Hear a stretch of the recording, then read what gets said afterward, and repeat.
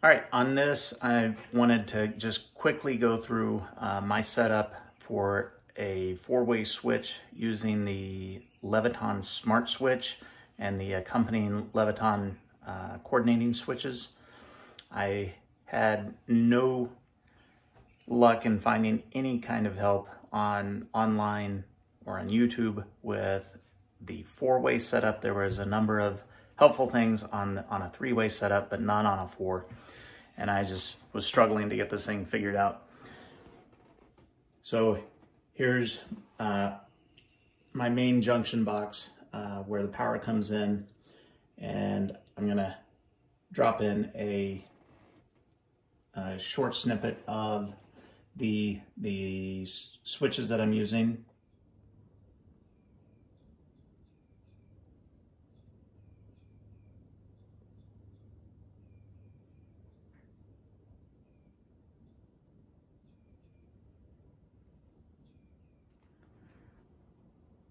Okay, in this installation, I've got a 4-way switch, which is the one located here, controlling a sconce at the top of the stairs and then one at each end of the short hallway at the top of the stairs. And there is an accompanying switch outside of each bedroom. So here at the bottom, I have the Leviton DD-OSR-1Z. It is the unlighted version. And put the box down. We can see it's got the common, the yellow-red connection on one side, and on the other it has the white, the red, and then the ground screw. If we go up the stairs,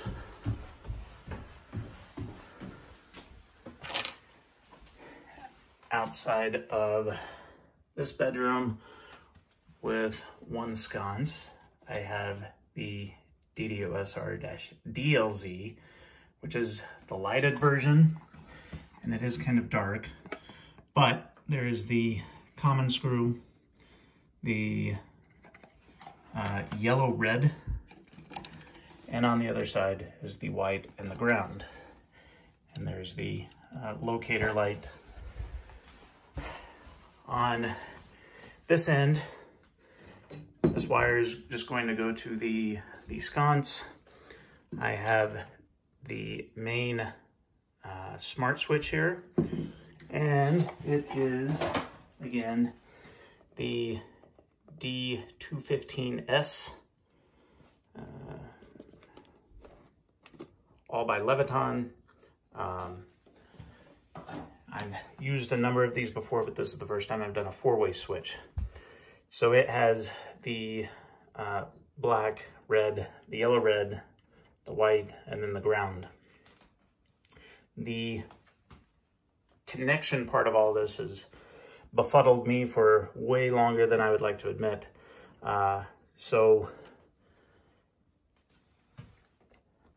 the black wire coming from upstairs comes in to here. The black going out on the load connects to the red. The whites, again, all tied together. And on these Leviton Smart Switches, I've found you absolutely have to have the white connected to the switch itself. You cannot just tie it together in the back of the box. And then the red coming out from the other switch will go to the yellow-red on the Smart Switch. Back at my middle one, I've got both of the blacks coming from downstairs and going to the final location. Both of the blacks tied in at the top, both of the reds tied in on the yellow-red, both of the whites on the white post, and then our lovely ground screw. And once again, back down at the base of the stairs. This black on the red screw is the black wire going upstairs as part of my 3-wire bundle.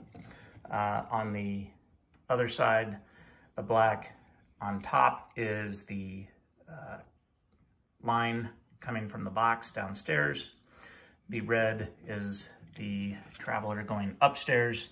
And then the white, I've just got a pigtail here to tie it into my white bundle, but it is connected, and then the ground. So I do have good working lights, and I've just tied in a temporary bulb that I can turn off and on at all of my locations, and it works as it's supposed to. None of the switches are a dummy in the line. And I had trouble finding the smart switch set up in a 4-way configuration, the Leviton variety anyway, anywhere online, YouTube. So I thought I would make a quick video of my setup, and I hope that's helpful for someone else.